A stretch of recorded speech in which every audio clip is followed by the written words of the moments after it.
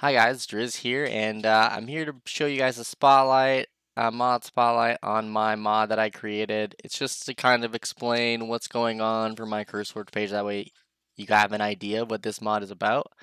It's a pretty simple mod.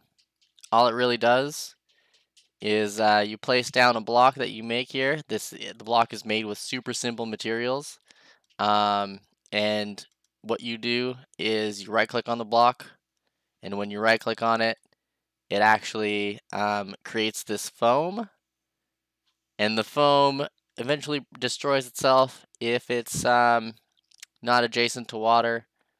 But if it is adjacent to water, what it does is it turns into this instant. It's called instant obsidian, and essentially it makes a dome. I'll show you the dome from the outside. It makes a bubble dome here, just like this. The dome is 10 by 10. And there's two different types of domes. Both of them are made with simple materials. And when you right click on this one here, so it will destroy all the blocks in all these underwater blocks, so it will replace them. But if you right click on this, it's a different color, it's blue.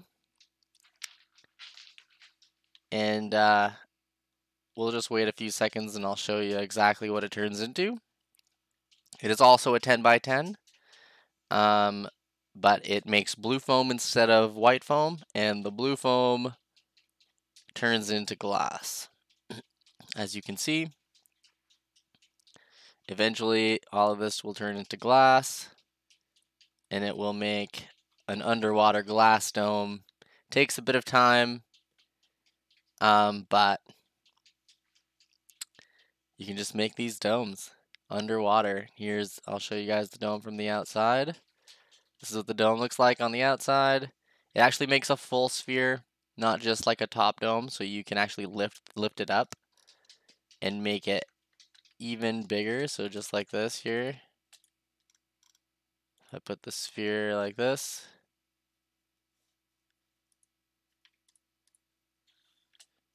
As you can see, it's a full sphere.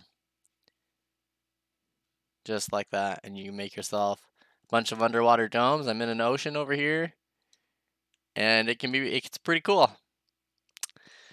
So yeah, if you have any questions about my mod, you're more than welcome to join my Discord. My Discord channel will be down at the bottom. And yeah, if you have any suggestions, please feel free to make a comment, or if you have any issues with the mod and compatibility and whatnot, and things not disappearing when they should. If it's not taking over certain blocks, I can definitely look into that for you. Just yeah, post to the GitHub and enjoy my mod. Thanks guys.